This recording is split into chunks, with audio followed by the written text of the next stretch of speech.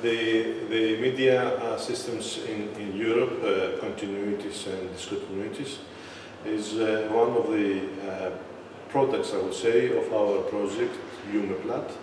And this book is, I would say, is a collaborative outcome of the first package of our project, which is the historical, if I can put it, dimension of the evolution of the media in Europe. In effect, the book is about it. It discusses the developments of the media in the European Union countries in the last 30 years, and we see what has changed, what is the same. I'll give you some clues. For example, we have seen that everywhere, for example, the press is declining, radio still remains a small but stable medium, TV still is,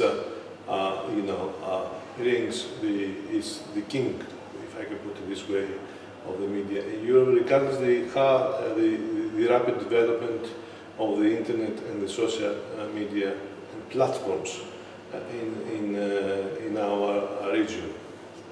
On the other hand, since 2015, we have seen that there is a hard decline of the thematic channels and the entry of the platforms. And it's not a coincidence that since then we see the development of streaming TV in most of the European countries.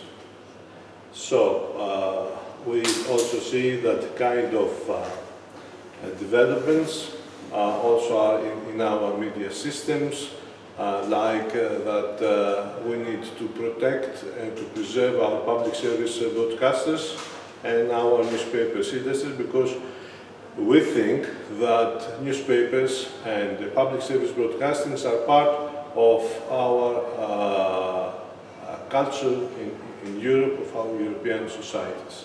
So this is one of our recommendations in our book, as well as that the media systems in Europe is not any longer so isolated as it used to be in the past. They come closer, they come similar, and this is because of the developments in technology, in the EU legislation, and of course the globalization processes.